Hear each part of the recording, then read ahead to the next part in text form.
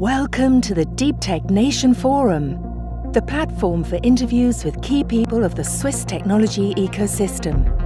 Listen in and get to know their personal stories, experience and vision for the Switzerland of tomorrow.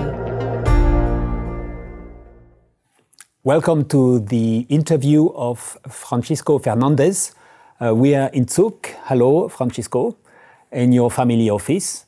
And it's perfect timing. You just sold your company last year for 2.3 billion to NEC, the company Avaloq, leading banking software company. And so I'm extremely privileged to talk to you because you are one of the most successful entrepreneurs in Switzerland. And so we'll be talking first about the past, where you come from, what has been your entrepreneurial journey, and the future, the most exciting. I mean, I may say that you've made more than $500 million out of the exit. So where will you spend the money? What will you do? What are your aspirations, your vision? What kind of impact do you want to have on society and the world in general? So I'm delighted. And let's get started from the very beginning. Can you tell us more about you? Where do you come from? And what did you do before you started a business? First of all, thank you for being here.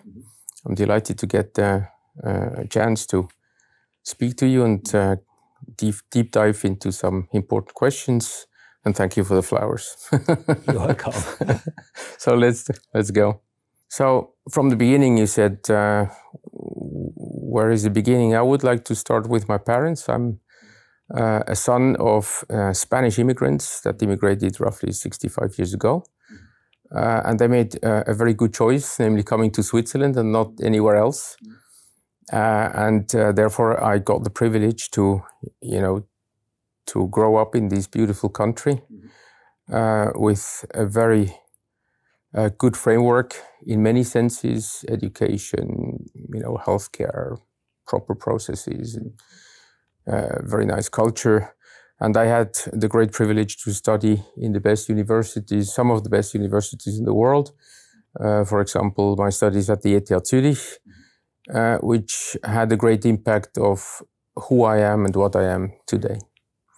I'm a proud father of two girls, and a 23-year-old ballerina, which is in Russia right now, and the 8-year-old baby girl. Great. So when did you start your entrepreneurial journey and why? Actually, directly after my studies, I made master degrees in software engineering and economics. I landed at the bank, and I got to see how the bank was working internally. And coming, from a university where you are, let's say, 15 years ahead of the reality in the economies, I was shocked. And as I said before, as an entrepreneur, I'm a very curious person, and I want to understand what's going on around me. And once in a while, I fall in love with a problem. And the problems I saw at the bank is the tremendous inefficiency of how bank processes were done and the poor use of technology at that time. And I wanted to change this because these inefficiencies, I was aware that this is being paid by you and me because we are all bank customers. Right. So I wanted to change the status quo, and therefore I started writing software for banks. But then how do you create Avaloq? So I had also luck to meet my mentor, which was the owner and CEO of the bank at that time, was Martin Ebner. And after complaining about my boss, he gave us a chance to roughly take over the enterprise in very early days, 2 years after I started my career at the bank in 1989. Right. And he said, if you think you can do better, you put your money where your mouth is and you can take over 30% of the company. The company at that time was almost nothing, 5 people, 1 customer, no assets. So it was actually investing in a shell, right, and in 1 customer, which was almost nothing. But what that triggered in me was, had no price. This was the start of my entrepreneurial career. Mm-hmm. And how did he go from, let's say, how many people at the moment? At the beginning, were you when you started? But let's say 5 people to a $2.3 billion company. What have been the main stages of development? How quick did you get to growth? Very often this is not linear, but rather exponential. So at the beginnings are always hard, right, for every startup. Even today, everything is more accelerated, but the start is always slow. And then, when you have a successful product, successful, go to market and the customer base, suddenly, the effect kicks in and you have accelerated growth. But, it's not easy to go from 5 people to 2,500. Roughly, you have to reinvent your company every 4 or 5 years. I was impressed. I was making a study visit in the US at the Stanford University. And the professor of economics asked the audience, what do you think is the lifespan of the Fortune 500? Then everybody was thinking of General Electric, the Nestle's, etc. And some people said 50, 60 years. The truth is 12 and a half. So to get to a company that survived 30 years is already quite an achievement. That means you have to change the company, the status quo, the product portfolio, the attitude, and everything you have to reinvent every couple of years if you want to survive and have continuous growth. Mm-hmm. So the stages, I would say at the beginning, the most important phase was to create a product that solves a problem. And the first problem we tackled is, can we make banks more efficient and more accurate in terms of, accuracy of information and automation? And we had to write that software. Right. So to write Avaloq version 1.0 was the first major achievement. And this was probably also the hardest period in our careers. I remember that we worked for 3 years, day and night. We were working until 2 o'clock in the morning. We went to the bar opposite the building in Stauffacher, and we continued by writing architectures and stuff on the white napkins of the table in the restaurant. We put the pizza aside and went on designing. And we had, for 2-3 years, 0 vacations. 0, 16 hours work per day. And, out of the 7 to 10 engineers that worked on that, I think half of them, they went sick or lost friends or... what about you? Did you enjoy that? So it's very... Or yeah, of course you enjoy it, because it's... When you make it, and at the end you have a software. And we ended that project by replacing all the systems of Bank Oppenheim at that time. And from one day to another, you switch off their running operative systems and you switch on yours, and the bank can operate. This is, of course, extremely remunerating. It's like, running a marathon, and then you cross the finishing line. This is adrenaline and endorphin and pure luck. But it doesn't hold for long, and then you say, okay, where's the next problem? And that's how you develop constantly. So after having the first product, first version done, running operative, you say, okay, fine, we did it. This is once in a lifetime thing, or that's at least how you feel. And we knew that to write such a comprehensive banking solution takes 1,500 man-years of work. We had 20 to build the version 1.0. So it's a big achievement. Said it can't stop here. It's actually a start. So the world needs that. If it's good for this bank, could it be good for all the other banks? Actually, that's how I started. If I wouldn't have known that there's a market for that, right, I wouldn't even have started. So I knew that the problem that we were seeing was there everywhere. Right. Because I started with an evaluation for the bank looking at different banking systems in all over Europe. Right. And there was no decent system. Right. Therefore, we said, we have to write one. If it doesn't exist, there's a market. Everybody needs it. Nobody has it. Let's do it. So the next phase was then, how to push that into the market. Right. Let the market know that there's, an innovative solution there. Mm-hmm. And then you need to grow. And then you need to grow sales, maintenance, installations, implementations. And that was a certain growth phase. And we ended up being quite successful in sales. I remember after delivering that to the first bank, I made a list of 64 banks I wanted to sell to. Mm-hmm. And I hoped that, 2 or 3 might buy it. And we ended up having 7 signatures. Mm-hmm. And we had the capacity for 2. So we needed to be creative how to deliver that now. And you started in 1995, if I can recall. So when did you have this problem? 1998, we brought the first bank live on the new system. And then you need to scale to be able to deliver, to fulfill the demand. How long did it take you to get the first 10 customers?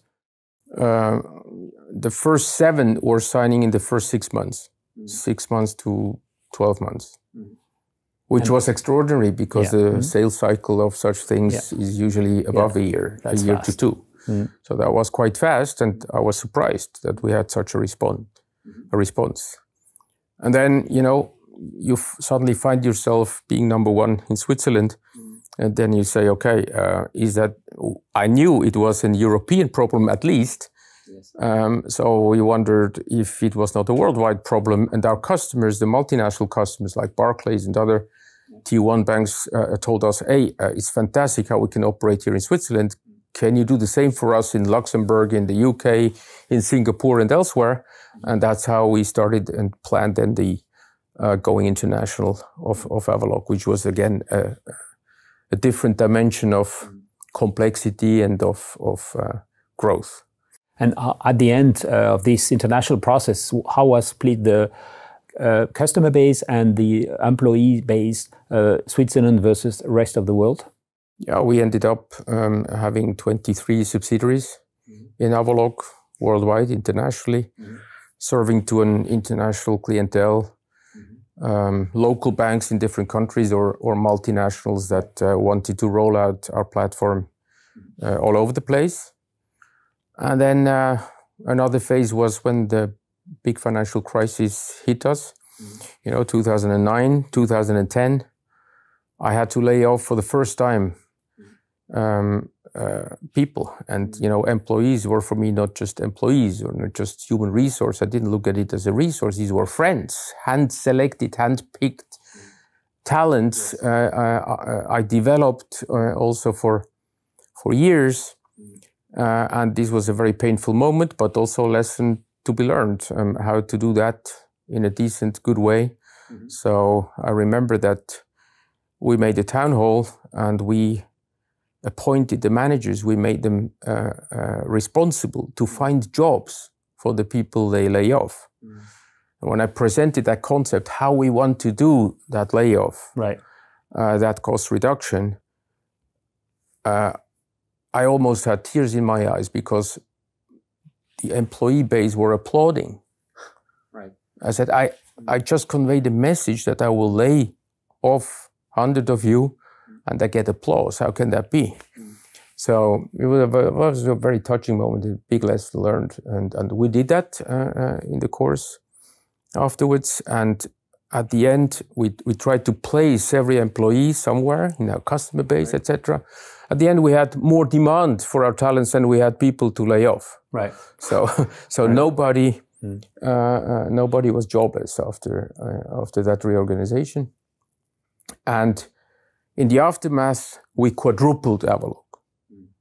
So we took the crisis as a chance and said, okay, let's sit together, find the next strategic moves. How can we react to the crisis? And I like the Chinese expression of crisis. They have 2 symbols of the world crisis. And one symbol means a crisis or problem, and one means chance in one word. So, and that's what we did. We tried to see the opportunity in the crisis, and we quadrupled Avaloq. We quadrupled the number of employees, we quadrupled the revenues, we quadrupled the number of customers. So we did the best out of the crisis. And if you look at those last 25 years, what would be a mistake you are now looking back saying, I would do it differently? What do you regret? Which regret do you have? Actually, not much. So I would have done an IPO much earlier, or not an exit. Right now, I didn't. For me, an exit in that trade sale. Actually, I think Avaloq would have deserved also to do an IPO, but I would do that much earlier, because to get access to the capital markets is a big leverage or a big opportunity you have to grow your company easier. It's much harder to do everything self-financed. And we self-financed Avaloq for 25 years. So on one hand, you have the benefits of, if you have everything under control, because you're self-financed, you can develop the company strategically. You can innovate, you can allocate the funds the best way possible, without having the capital markets dictating you that the next 2 quarters are more important than the next 5 years. Yes. So there are, pros and cons for both, but probably today I would go to the capital markets. So if you, some of the listeners today will be software makers from Switzerland, startups. So what kind of piece of advice would you give them, being a Swiss software developer? Market positioning, is it a chance compared to be an American software company, or a weakness? What type of advice would you give to the current young Swiss entrepreneurs in the software space, in particular in banking industry? So I think there is no such thing anymore like a Swiss company, especially not in software. I think today the world has become flat again through the internet. So the nice thing about software is it is endlessly scalable if you do it right. Because the planet is flat. The internet travels everywhere. Information and bits and bytes travel in light speed everywhere. And that's how you have to think also for yourself. You are a Swiss guy, you have some roots and some tradition, but I feel as world citizen. I can travel around virtually or physically, and I can interconnect with people of different cultures, and that's, I think, important if you want to create larger companies or world leadership in any segment. So I think the best thing for a Swiss is not think Swiss, but think global. And that means also to interconnect not only computers, but interconnect people. So I have a couple of startup or ventures. They might be headquartered in Switzerland, and I like that because then I can spend more time here, and I like the Zurich Lake, and I like the Swiss, ecosystem or whatever, the Swiss framework for headquarters, but I think globally. And when you start a company, immediately we have, a subsidiary of collaboration colleagues in the Silicon Valley, in Israel, in Singapore, in India, in Sweden, in Helsinki, wherever you find the talents. In the software space, you have to follow the talents. As much as you follow the customers, because the customers are everywhere through the internet, you rather follow the talents. So interconnect with people. Distributed organization and very global thinking. Yes. That means also intercultural thinking, I don't feel as the first thing Swiss or Spanish, I'm a human. And I want to interconnect and, deal with whatever culture you come up with, being open. Great. We're moving gently into the second part of the discussion. Based on your experience, what are the next steps for you? As I mentioned before, you've had a very nice cash exit. You also are still very active not just business-wise, but I see also culturally.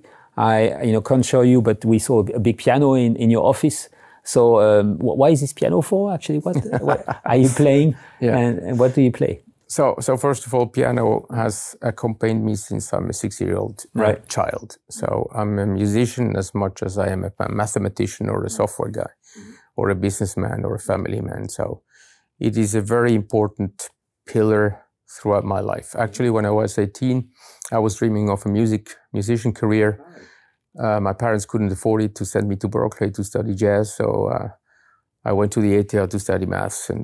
But I never gave up on the music, and I still play almost every day. So I have my pianos everywhere. I have a piano in Mallorca, in my home there. I have a piano at my mom. I have a piano at my office. I have a piano at home in Wollerau. So I have everywhere my pianos. And a week without the piano is a lost week. But that's another part of me. I can relax through high concentration. You can imagine if you improvise, jazz or whatever, your brain is working at 100%. Right.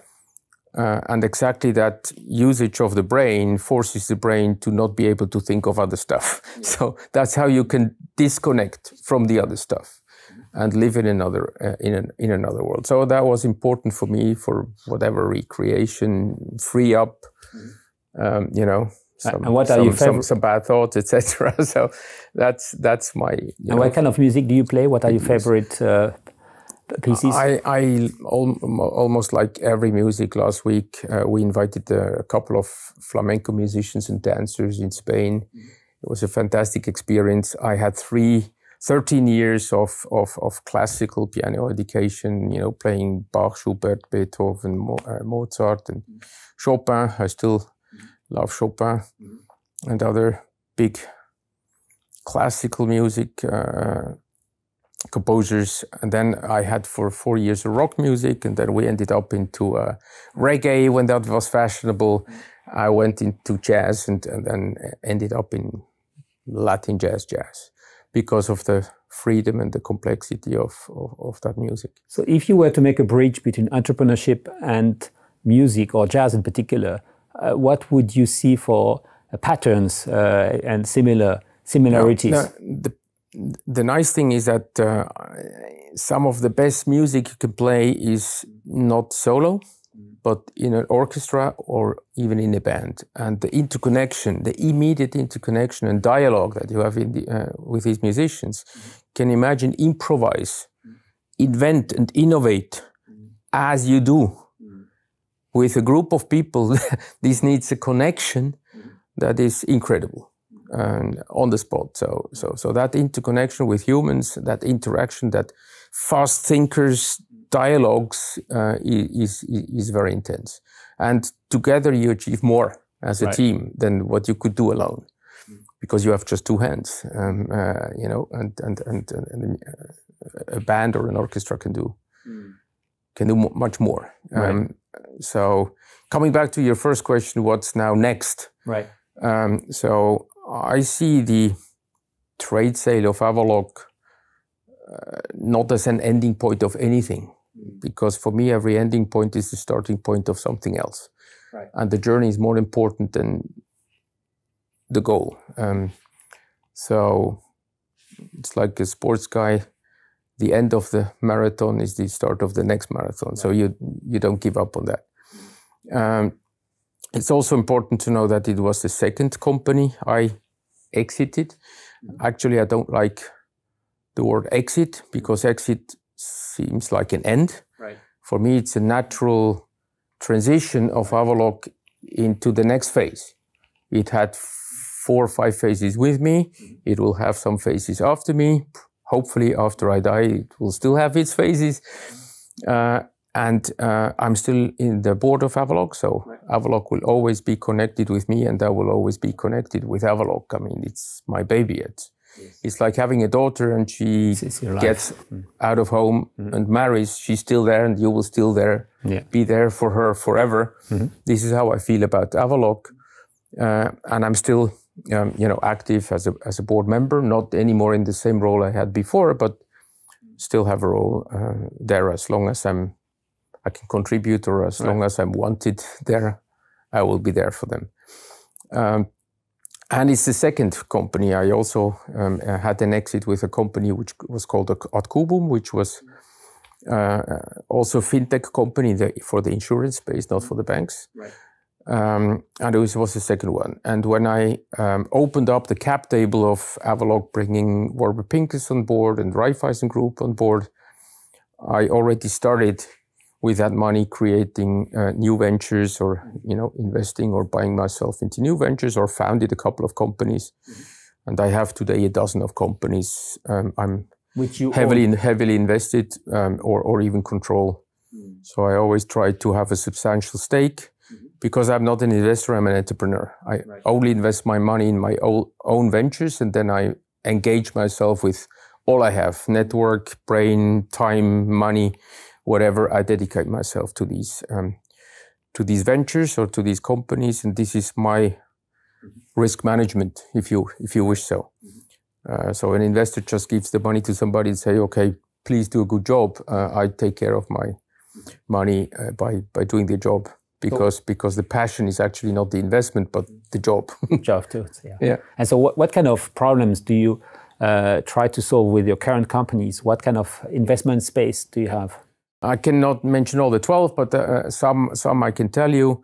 So one is Utopia Music, and we made a tremendous software being able to analyze music consumption. And we are sniffing or crawling all music consumption on the planet. And we have probably one of the largest music consumption databases in the world. So we can tell you who is listening what, where on this planet now. And then we put some artificial intelligence on top of that. And we found out that the world is paying a third of what they should be paying as music royalties. There are composers and record labels, and there are artists, they produce music, and some others stream music or put it in the air. So you have radio, you have TV, you have the Spotifys of this world, but also social media. You put a video, you put some music under your video. This is called sync. Right. And 2/3 are not being paid right now. Amazing. It's all manual, it's very outdated, very poorly optimized, very error prone, a huge lack of data, and therefore only a third gets paid. So the music industry actually deserves to earn 3 times what they are earning today. It's a big problem, and I love music. And so we should change this. Another topic is we do something similar, because I always build business platforms based on strong software platforms. So it's always software underneath. So therefore you might say, hey, he's in music, he's in finance, he's in food, he's in real estate, he's in cars, but the common ground is always software platforms. So we build a software platform, also big data, based also on artificial intelligence for the pharmaceutical medtech industry. And we were reading millions and millions of scientific papers, clinical studies, patient data, cancer sequencing data, whatever. And we are able to predict the success of a drug in a clinical study. We found even drugs that we know that will be not successful for the indication they are supposed to be, but they would be much more successful for something completely different. Very interesting. And the guys don't know that. Right.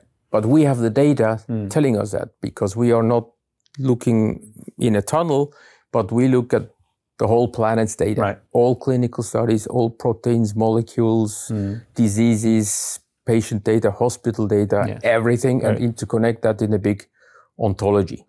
So the base is like a Google for pharma, which is much more targeted and gives you much better results. And then AI on top of it to do some, predictions and things like that. Like the Google for music. And for me, the most important is the purpose. Why does a company exist? French say, quelle est la raison d'être? So why does Avaloq exist? Because we want to make banks more efficient.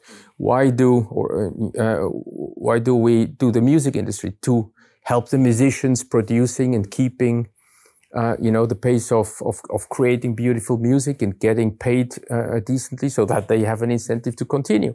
Why do we do this pharma thing? Because we want to heal people with another angle. While big pharma is looking at the problem through the eyes of chemistry and biology, we look at it through the angle of data.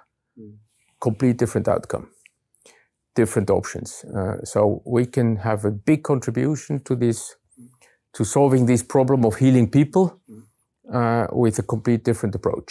So it has also always to have a new uniqueness that not everybody can copy you, but you bring in a novelty, an innovation into the problem space you want to solve.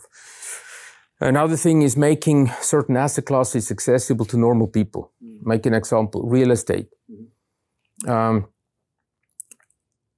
apartment house fully rented out in Switzerland can have an average return of 6.5%. Right. Plus the value growth another 5%. So with an apartment house of 20 million, you can make 12-13% return. Right. But this is only accessible for rich people and institutionals.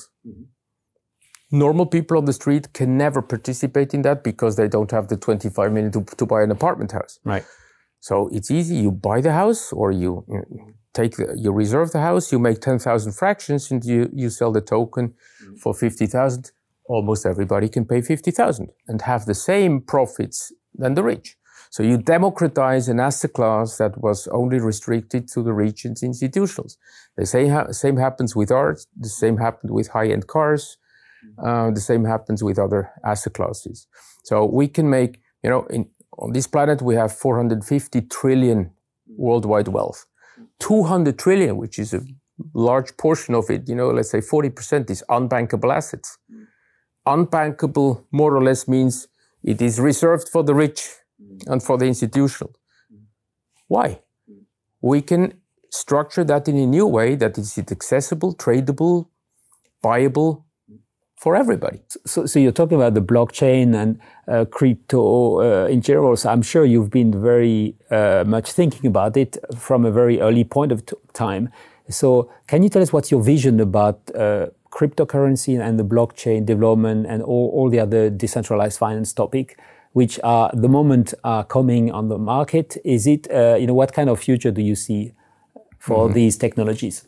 So first of all, I'm not only thinking about stuff, I'm doing stuff. I'm sure you are. That's why I'm asking the question. So I started my blockchain journey 10 years ago out of curiosity. I read the paper of Satoshi Nakamoto, I think in 2010, 1 year after it came out. I downloaded that stuff and I wanted to understand, so I downloaded that stuff on my PC and started mining. It was possible to mine on your normal desktop. Of course, today it is not possible anymore. You need a huge, gigantic machinery. But at that time, it was possible. So out of curiosity, I wanted to understand what's that new stuff coming out. And since we were a fintech, and the first use case of blockchain was the currency, which is, digital money, I said, I need to learn about this. So I tried that stuff out, mined a couple of Bitcoins, never sold, by the way. I only bought later on additional currencies or coins. And I thought it was a brilliant invention. So first of all, the innovation of having blockchains is, I think, thousands of years old. I don't know if you ever heard of the island Yap. No. They invented Yap stones, Hinkelsteine, and they said this is now the means of payments. Right. And there was a consensus algorithm that if somebody got such a stone and became wealthy, they were telling the families, and these families telling it to the next families until the whole island, it was 600 people, agreed, he has a stone, he's rich now. Yes. So this was the first consensus protocol. So there are early concepts of decentralized protocols in finance thousands of years ago, and also decentralized databases, mechanisms in academic literature. You can read already 20 years about it. but what Satoshi Nakamoto, whoever that is, we don't know if it's a consortium or a single person or a student or whatever, he did three genius things. So first of all, he selected a fantastic concept of blockchain, what they call blockchain nowadays. It's a fantastic concept, beautiful concept. Secondly, he said, I don't own it, I give it to the world. Let it go viral, open source. Right. And the third thing is he stayed anonymous. If that guy would not be anonymous, if that guy would be known, he would be dead or in jail or nailed on a cross, believe me. So the combination of these three things, you know what happened to big disruptors or innovators. When Copernicus said the world is not flat, it's round, they would have liked to burn him on the next or nail him on the next cross. The Napster, which was the first music download, it was declared as illegal. Uber, Bitcoin is in many cases illegal just because it potentially disrupts and destroys powerful institutions, and everybody's against it. So humans are not really change, or they are mainly change averse and want to protect the status quo, especially if you're in a powerful position. Right.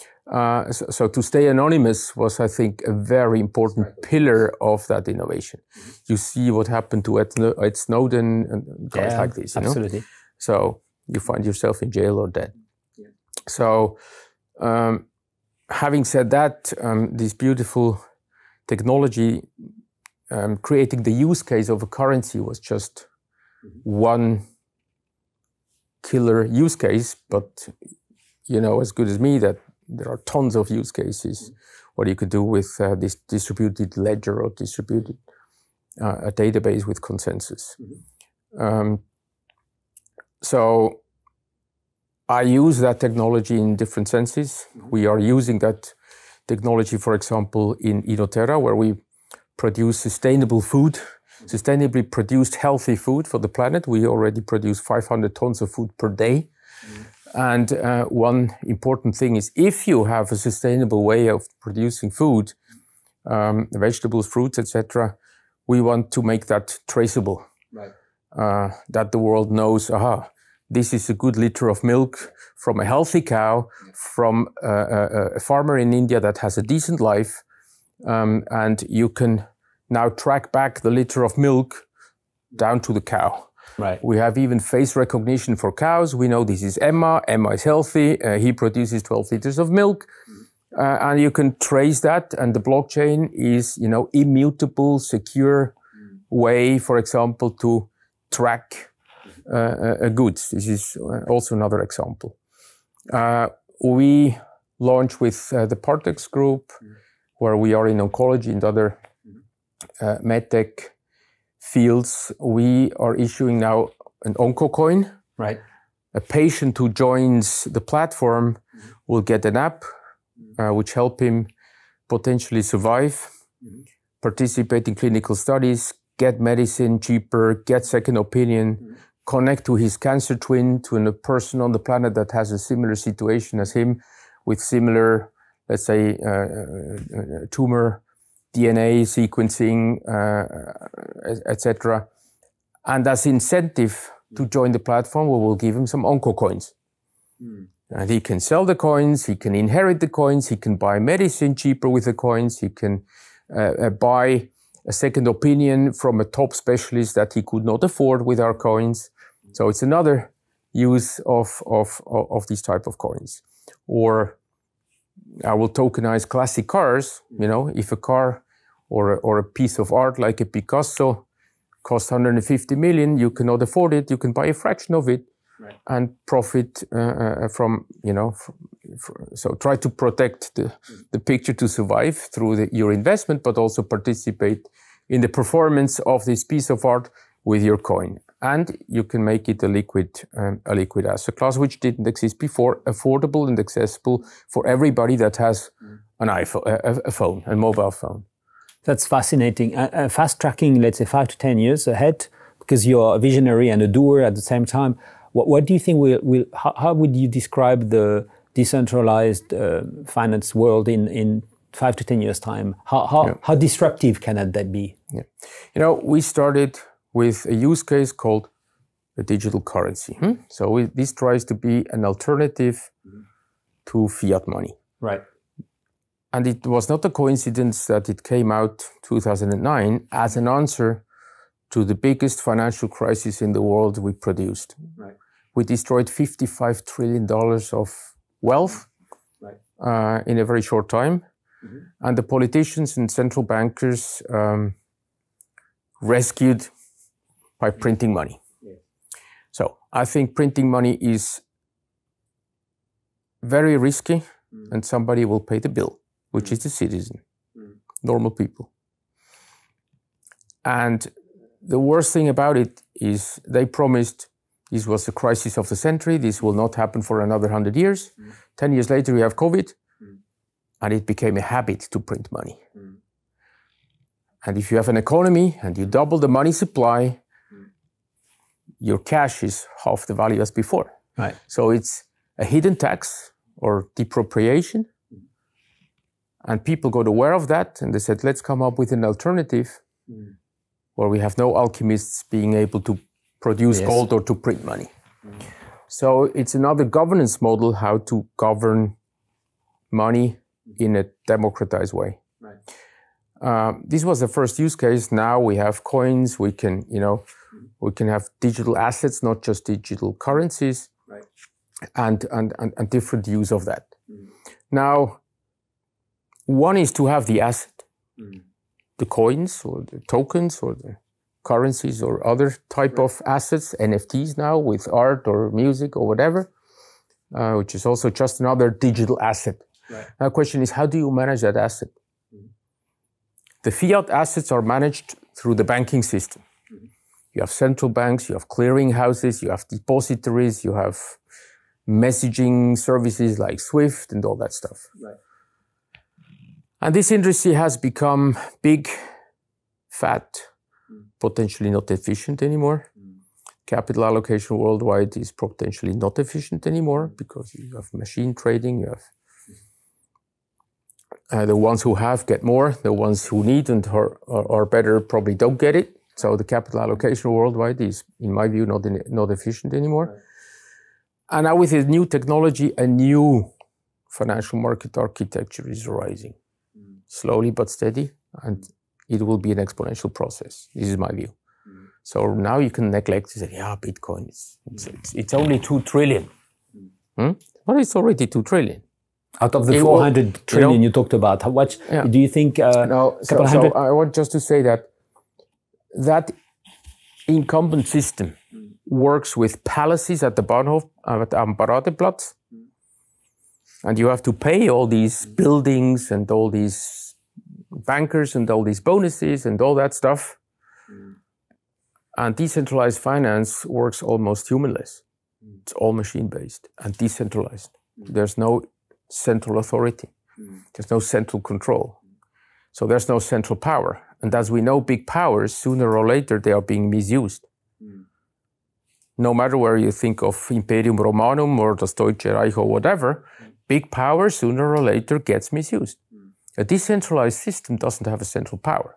So this is a huge fundamental change. Now, it can survive, it cannot survive, it can be better. I don't judge yet, but I say it's a fundamental change. And that change is only growing at double or triple digit growth. It is attracting tons of capital. It is efficient. And it has the potential. I don't have a crystal ball, but it has the potential to completely disrupt financial architecture, financial markets, how they look today. And it's not going to be binary, nothing happens and then it's there. No, it's happening now. And you can see it and you can watch it. And you can neglect it if you want. But you're not going to stop it, I think, so quickly. I mean, Bitcoin is there since 10 years. It's not yesterday, it's not a startup anymore. It's 2 trillion, it's the size of Apple. So I would take that serious. Absolutely fascinating. That's just great. And let me just finish our discussion with a bit more focus on Switzerland. So you've been very involved, obviously, last decades. You're investing a lot of money in Swiss startups.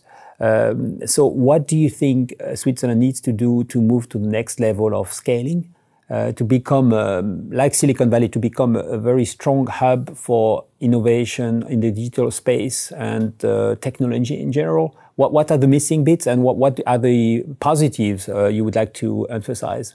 So it's a little bit more your vision of what Switzerland should do over the next 10 years, and how would you allocate your resources, most important points. Yeah. So I think the Swiss framework is not bad at all. It is small. Sometimes smallness is good, sometimes it's bad. But if you want to create an enterprise in Switzerland, you can. Right. I'm an example. Sure. Not the only one. Good one. And I'm always astonished about the density of innovation and hidden world champions that grew and still are in Switzerland, or still headquartered in Switzerland. I'm not talking only about the Nestles and Credit Suisses of this world, but also, hidden champions, that are not so much known. Straumann and very successful cases that started here in Switzerland. So you can do it, but the framework is good of quality of living, extremely good education, and the average education is probably the highest in the world. We know the base democracy. What has base democracy have to do with entrepreneurship? We have to vote for everything every other week. That means you are forced and educated to have an opinion. And you discuss that with the family in the evenings and at lunchtime.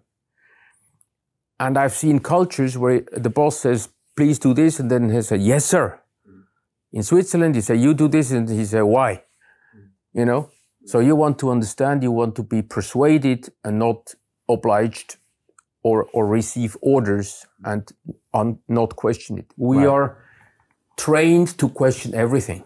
Yeah. And entrepreneurship is about questioning the status quo and then change it.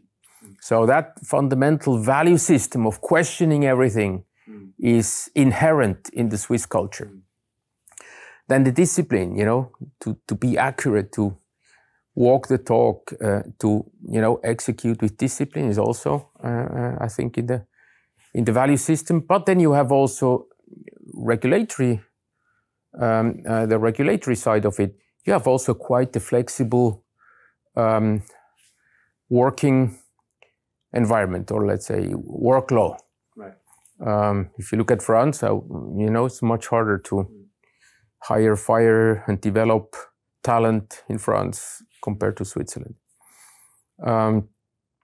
Also, the tax regime with cantons competing with each other is efficient, much more efficient than just saying, okay, you deliver 60% taxes, so from January to August you work for the government. I think the government does most of the things worse than the private economies. There are only very, very few things that are being done better by governments. Right. So when you think of education, I don't know, the best universities in the world are in the US or private. So I'm not sure whether universities need to be government owned, if that is naturally better. So you can question how much etatism and how much the quota of the state should be. Right. I'm a friend to keep that as low as possible, not as high as possible, and leave the rest to the market forces and competition, and the competitive tension is always good to be successful. You see that in sports. Yes. Yeah. So from, tax, education, security, quality of living, even the climate, we have real 4 seasons, is nice about Switzerland. What is a little bit of a drawback is the risk aversity of Swiss people when it comes to hiring, when it comes to allocate capital. a failure in Switzerland, you do it once and then you don't get a job, you don't get money. In the US, it's a must, otherwise you're not a real true entrepreneur if you never struggled. So failure culture, risk culture, we have a lot to learn. Also the ecosystem of, early money, VC capital, private equity is kindergarten here in Switzerland. And that's very sad because we have one of the highest R&D, highest education, highest innovation rate, highest innovation rankings, but the US does the money with it. So you create the thing here, and then you need growth capital. To get growth capital, you have to go to London or to the US. So you end up in the US. Urs Hölzle, one of the co-founders of Google, where did he end up? He ended up in the US. It's a pity. We could do that in Switzerland, but capital allocation and risk capital is nowhere. Here in Europe in general, even more so in Switzerland. The role of banks, helping entrepreneurs to finance with debt, etc. That culture is disappearing, Every risk officer and compliance officer, don't touch it, it's risky. And then they lose it with some other mistakes, So I think we could improve that ecosystem of capital allocation much more. And then the rest is interconnect, I think Switzerland, not being in the EU, stays small, so the bilateral way could be intelligent, We are a niche player, so if you find a niche role for a niche player, you can be successful. It's more than about agility and, bilateral good deals. So I don't say not necessarily that size is the king's way. I think also beautiful can be, small can be beautiful. Today, the fast eats the slow, and not anymore the big eats the small. Right. It's more about agility, intelligence, and interconnection. Right. So I think Switzerland needs to interconnect with the world. So not only with Europe. And which niches do you think are predestinated to be successful in Switzerland? So everything. We have extremely costly labor. Right. So we could not produce T-shirts in Switzerland. No way. Economically, not viable. When it comes to brain work, highest education, high sophistication, complex tasks, complex innovative tasks, Switzerland can play a role. Watches, very complex, micromechanics, artificial intelligence, chemistry, biology, everything, artificial intelligence, everything which is high sophistication, high complexity, high educational needs, especially digital, we could be fantastic. And there's a reason why Google opened up the second largest research center outside the US in Switzerland. There's a reason why NVIDIA comes here. There's a reason why IBM Research Lab getting Nobel Prizes are in Zurich. So where you need high sophistication talent, Switzerland can be a winner. And just to conclude on the human touch, who has been the most influential person in your life? And particularly if you've met this person and somebody who's given you the interest to get started your own business, but somebody who might influence you for the next few years. So who would you quote, or at least can you tell us a story around meeting this person? Yeah, there are a couple of people that I still have in mind after decades. One is when I finished my studies, I was not so sure what type of work I should do, because studying computer science in early 90s, you could choose. I mean, we did not apply at companies. Companies would apply with us, You've got a pile of letters every week, so you could choose. And sometimes if you have too much choice, you need help to make the right decision. So I went to a Berufsberater, how do you say that in English? Advisor? A consultant and advisor. And he said, whatever you do, Fernandez, is not so important, just have two things in mind. You should not choose a company, you should use a person to work for. That person has to inspire you. Intelligent. It's new to me. The second thing he said, only sales brings money, everything else costs money. If you want to be successful in the career, once in your career you have to be in sales. Because I don't like to be in sales only. This is not complex enough for me. I said, if you become an entrepreneur, sales is at least a part of your business. You know, an entrepreneur has to be a salesman as well. So that person is still in my mind. I just met him 1 hour in my life, in my early, late 20s. Still there. Very interesting. Second one, I mentioned already, Martin Ebner. I became the trigger to become an entrepreneur came from him. He was an entrepreneur. He was the owner of the bank, and he taught me important things like, you know, you have to love your customers. Very simple, very hard to implement in real world. You have to love your customers. You have to understand your customers even more than you understand the product. First, it starts with your needs, and you know. La raison d'être for a company is its customers. You fulfill the need of your customer. So put that in the true center of your thinking. Right. Many have that claim on their website, but they are not customer-centric. They are product-centric or whatever-centric, bonus-centric or whatever. My mom is very important in my life, and my father as well. So the piano is because of my father.